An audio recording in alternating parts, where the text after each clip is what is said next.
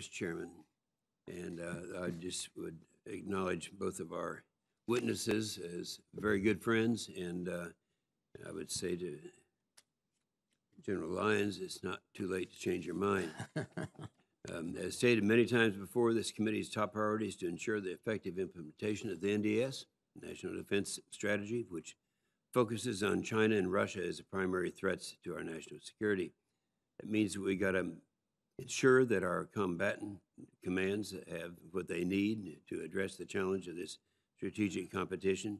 And we're going to be talking about that with both of our witnesses. And you got to be real, and I'm sure you will be, very straightforward in with some of the reductions that, as I see them, that are not going to be desirable. I want to highlight that Russia's recent activities regarding Ukraine are very concerning. At the same time, Russia and Chinese threats are converging in Europe, with an ever more aggressive China seeking influence and threatening security through the economic coercion.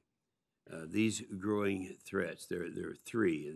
They highlight the value of our 2018 NDS, and secondly, they illustrate why we should not be reducing defense spending, and thirdly, demonstrate the critical need for more advanced capabilities like the F-35 to deter Russia, particularly since there has been some controversy over that from some of the leadership of this administration. TRANSCOM is focused on full spectrum mobility operations to meet requirements needed to combat both Russia and China, as well as supporting other global engagements, from training to force projection to forward deployed forces. I'm encouraged to hear the administration's voice, strong support for NATO, but you know, the rhetoric is easy. We want to make sure we have the resources to support those statements that are being made.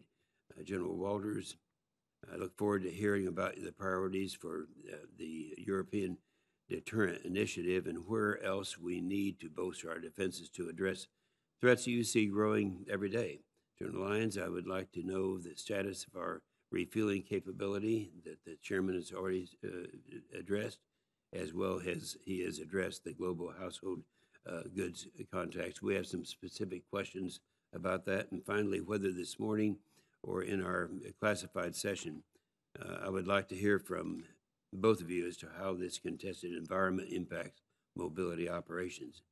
General Lyons, you've been a friend for a long time, and as I said, it's not too late. Mr. Chairman.